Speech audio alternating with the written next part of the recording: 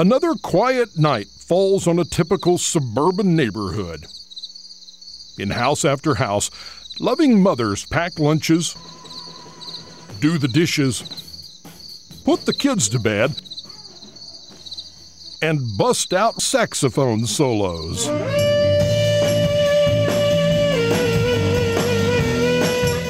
Tonight, Mary Heston postpones bedtime in favor of band practice. And this all-girl, all-grown-up garage band gets to drum and strum wherever they darn well please. The great thing about being the mom or, a grown-up in this situation is the living room is yours. So you can rehearse wherever you want to. Your kid has to go rehearse in the garage, but you can rehearse. So is this like a modern-day garage band, then? You just don't have to go to the garage because you're grown? Because we pay the mortgage, so we can rehearse in the living room.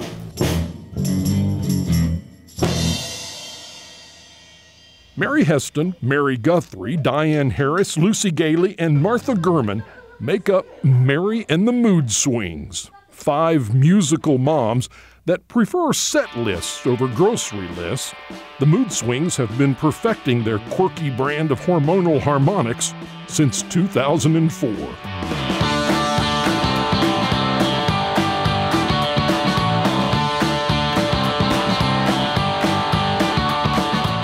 How do you classify your music? Anything we want.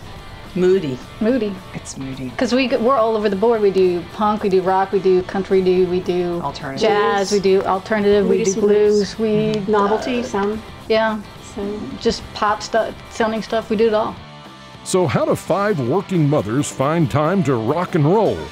The answer is simple. You make time for the things you love.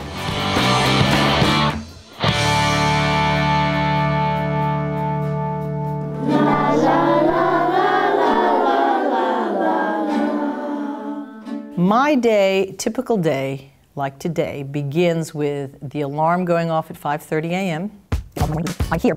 We are a busy group of women. I dash off to pick up my kids. Taking our kids to school, trying to keep up with their extracurricular activities. Greet the husband, hi honey. Doing what we need to do around the house. We practice and doing what we have to do for our jobs. So it's a juggling act for all of us. If I'm lucky, I have 20 minutes to read, and hopefully I'm in bed by 10:30. That's my day. I work on a project helping edit a book called The Photograph Collector's Guide. I am a music teacher. I work at UT Southwestern Medical School. It's a big project, it's fun. I teach grades kindergarten through 5th. I work for 2 research scientists. It's very serious. I mean, people are doctors and scientists, and they're doing serious medical research. I like having the band as kind of my secret identity, that, nobody knows that on the weekend I'm, fronting a rock and roll band. Well, the way that I find time for the band is I make time. I think it's true that you make room for the things that you really want. And we get together at least once a week, and we are either practicing or we're gigging. And in between times there's practice on our own, or in some of our cases we're writing. You put it on your schedule. You have to schedule it. I mean, And it you can have be a hard. calendar, I mean, sometimes it's hard. It is hard. Well, can we practice this weekend? We can't. I'm out of town. Or she's out of town. I have to go to my nephew's birthday party. You just put on your schedule to practice, and that's how you make anything happen. I will always make time for the Mood Swings in my life. What began as a gimmicky mom-themed band has become much, much more. Today, the Mood Swings write most of their own material and regularly perform at venues across North Texas. While they're no longer just a mom band, they still do a few numbers dedicated to diaper changers everywhere. The song Pick Up Your Socks is sort of a punk rock ode to motherhood. Pick up your socks, clean up your room, go take a bath.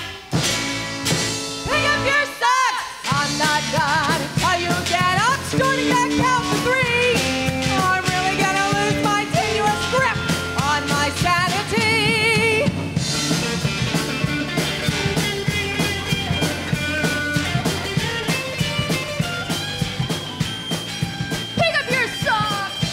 A national tour and a Rock Idols paycheck would be nice, but for now, each band member is satisfied just playing music.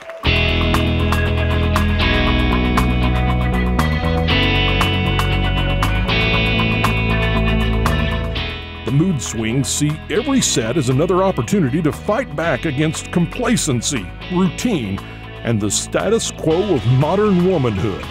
And that's about as rock and roll as it gets.